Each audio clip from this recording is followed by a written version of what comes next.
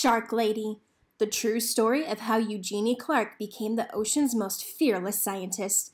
Written by Jess Keating, illustrations by Marta Alvarez Miguens.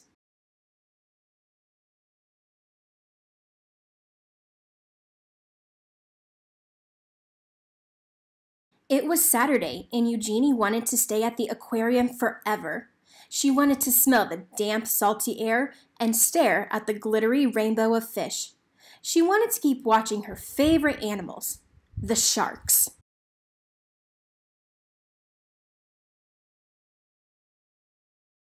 Eugenie pretended she was walking on the bottom of the sea.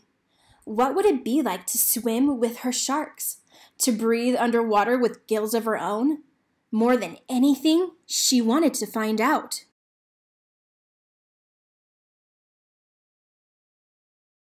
When the summer came, Eugenie's mother took her to swim at the beach in Atlantic City. Stuffing sticky gum into her ears to keep the water out, Eugenie dove down, down, down.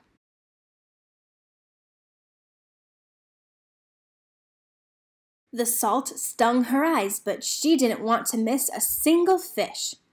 Constellations of sea stars speckled the pebbled sand.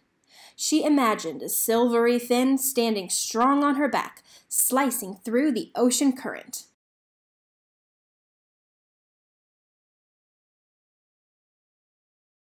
To others, sharks were ugly and scary, but Eugenie knew they were beautiful. As she glided through the cool water, she wished everyone could see sharks through her eyes. But the sharks were only in her mind, for now. Eugenie decided to learn everything she could about them. So she dove.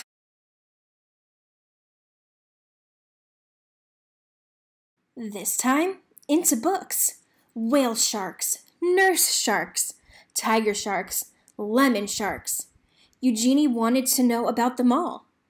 She also joined the Queens County Aquarium Society as the youngest member. Eugenie's notebooks filled with sharks. They swam in her daydreams and on the margins of her pages.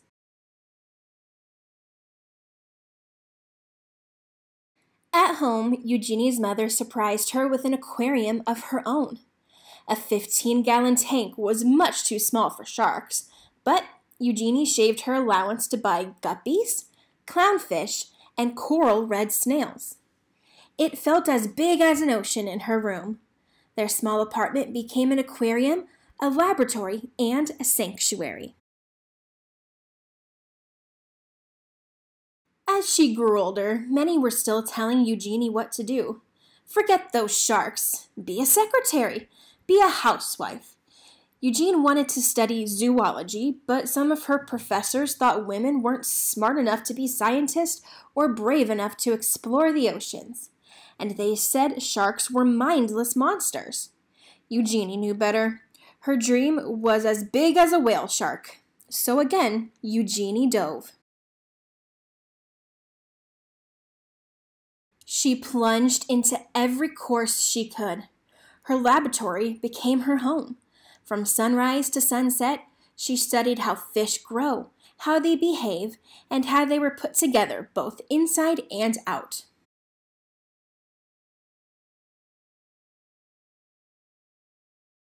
Despite all of the people who didn't believe in her, Eugenie was becoming one of the smartest students in her field.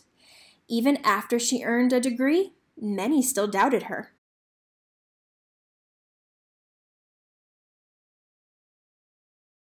But Eugenie's work was just beginning. Eager to make discoveries of her own, Eugenie finally dove down into the open ocean. In the Red Sea, Eugenie collected hundreds of fish, including 3 new species that had not been discovered before: Red Sea sand diver, barred xenopipefish, and volcano tripplefin.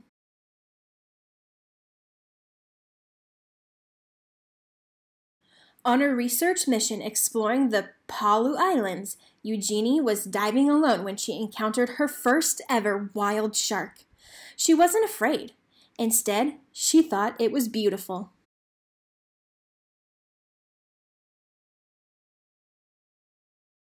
In Isla Mujeres, she dispelled the myth that sharks must keep moving to stay alive when she swam through dark caves, still and silent, full of resting sharks.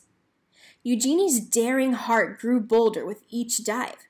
Soon, they began to call her Shark Lady. Eugenie had proven she was smart enough to be a scientist and brave enough to explore the oceans.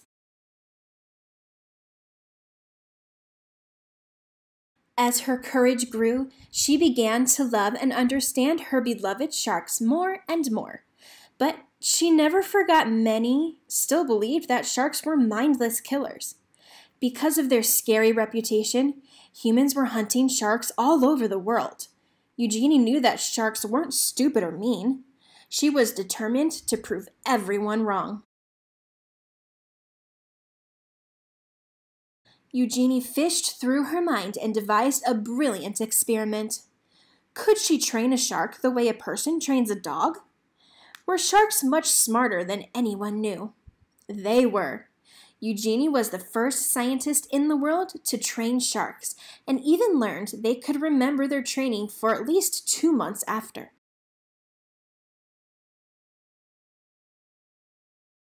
Sharks were not mindless killers. Sharks were beautiful. Sharks were smart. They deserved to be studied, protected, and loved. And Eugenie's dream was now a dream come true.